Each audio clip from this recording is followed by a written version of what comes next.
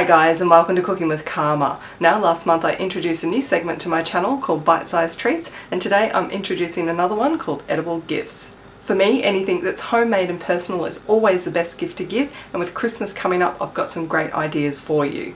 So we're going to start off the week with this hot chocolate in a jar. It's really simple to make, it's very inexpensive, and I think it's a great gift to give, and hopefully those that receive it will just love it. So let's get started, and I'll show you how to make it.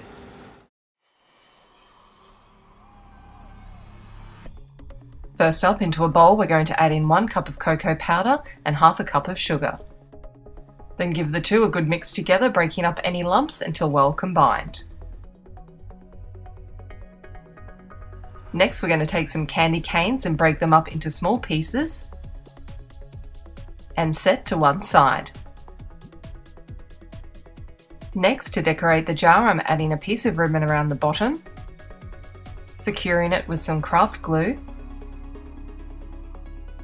Then once you've placed the ribbon where you'd like it, set it to one side to dry. Next, using something like a funnel or a spoon, we're going to fill up our jar about halfway full with our cocoa powder, giving it a tap to level it out. Then with some paper towel on a skewer, we're just going to clean up the sides of the jar. Next, we're going to add in some mini marshmallows, some chocolate buttons, then finally our crushed up candy canes.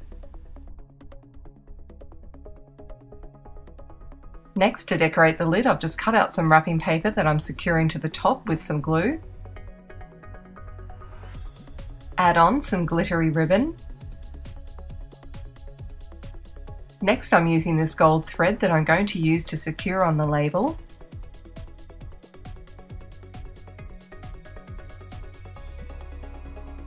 Next, I'm adding on some gold leaf that I found on a Christmas decoration. Then finally, a cinnamon stick. Simply tie off the ribbon at the back and then you're done.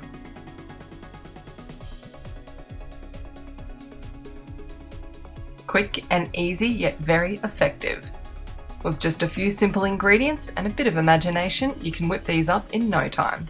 So I really hope you give them a go. Thanks again for joining me, have a wonderful week, and I'll see you all next time on Cooking with Karma.